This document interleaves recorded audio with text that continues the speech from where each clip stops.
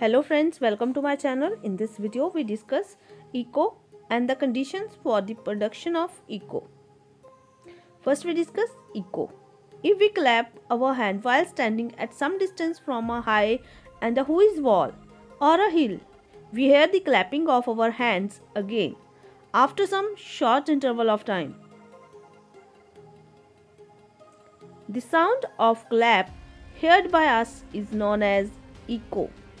So, echo is produced due to the reflection of sound.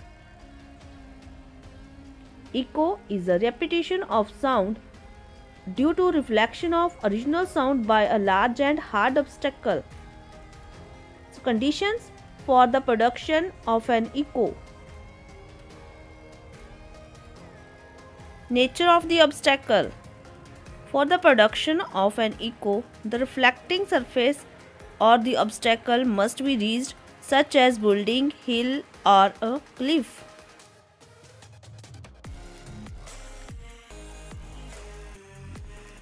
Size of obstacle.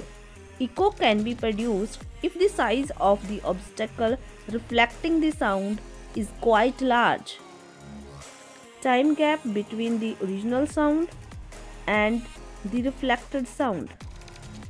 We can hear two sounds separately. If the time gap between these two sounds is more than 1/10 second or 0.1 second, the time interval equal to 0.1 second is known as persistence of hearing.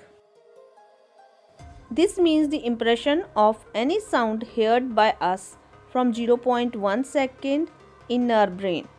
If any other sound enter our ear before 0.1 second, the first sound enter, then second sound will not be heard by us. Thus, the echo will be heard if the original sound reflected by an obstacle reaches our ear after 0.1 second.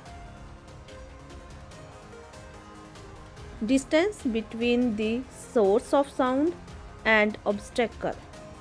We know speed of sound in air is 344 meters per second.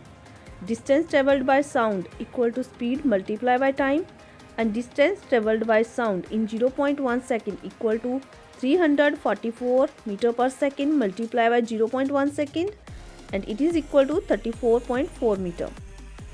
So the minimum distance between the sound and the obstacle is 17 meters.